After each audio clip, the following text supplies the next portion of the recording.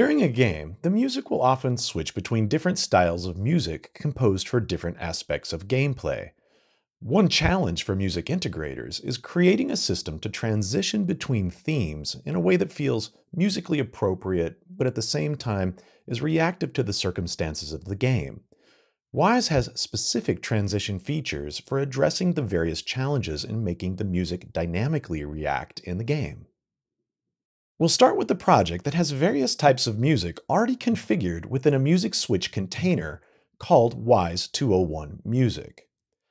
State groups displayed in the transport view simulate the player being alive, and in this case, in a general mode of gameplay. When in this general mode of gameplay, a switch group determines if the player is engaged in combat or just exploring the world. We can see that by clicking to Switches. Currently it's set to Explore, but we want to simulate the player dying in combat, so we'll change this to Combat. I'll move this back to States. Now let's take a listen. Now, this is the combat music, and let's simulate the player dying by changing the player life state to dead.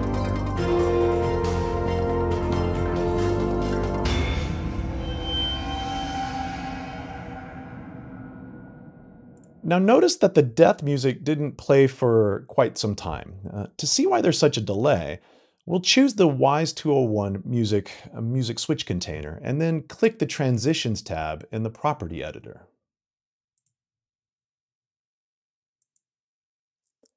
In this tab, this is where we define rules for how music should transition as the conditions of the game change. In the transitions list, you see a row that says any to any. This is a default rule that says anytime any type of music is playing and the conditions of the game change to merit switching to another piece of music, how should the transition happen? To see what will happen, click the any to any line. Now down below, in the source area, there's a property that says exit source at exit queue.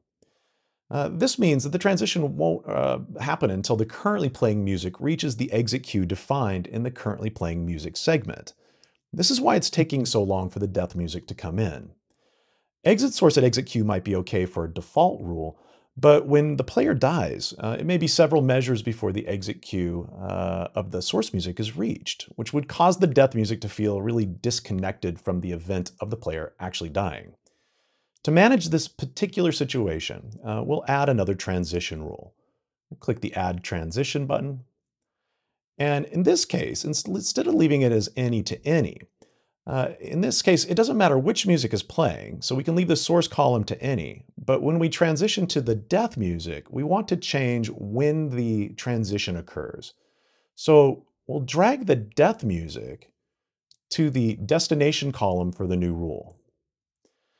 Now we can change the exit source at property to something that's a little bit more immediate. Now in this case, we'll go ahead and set it to next bar.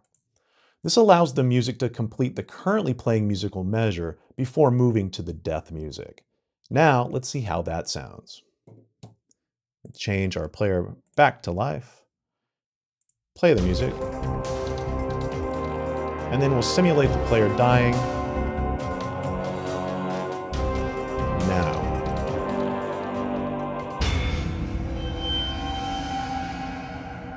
Now we can hear the death music comes in a much more immediate way. Now let's think about what happens when the player respawns and the player life state goes back to alive.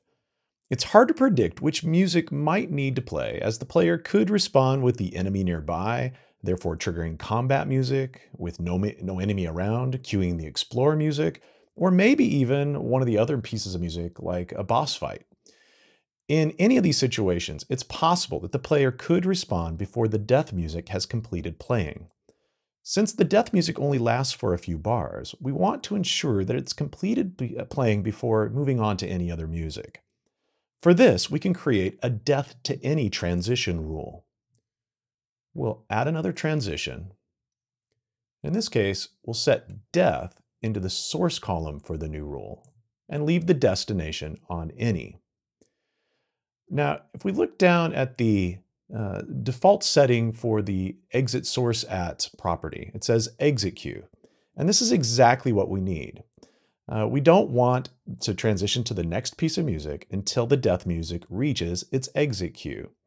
Now, to simulate what this would be, let's give it a shot. We're already set, gameplay is set to player is set to dead. However, when the player responds, I want to bring him back into the explore mode of music. All right, let's try this. There's the death music, the player responds and is alive. And now we hear the transition to the explore music. Now the transition seems seamless. This is made possible because the source area is set to play post-exit and the destination area is set to play pre-entry. That's these checkboxes here.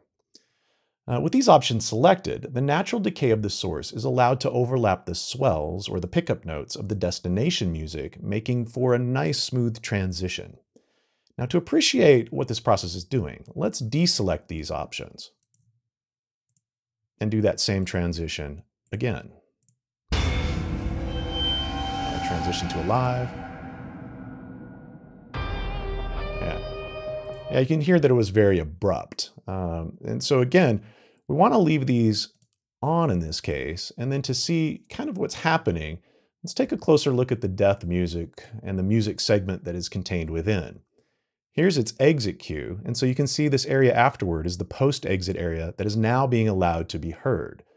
That will overlap in the explore music. The explore music always starts off playing with the main theme. And so that will, now when we transition to the explore music, it'll include this pre-entry area. Here's the entry cue. And so the exit cue of the death music will align with the entry cue of the explore music. And that's what creates this nice, smooth transition. Again, let's hear that one more time. Now we respawn.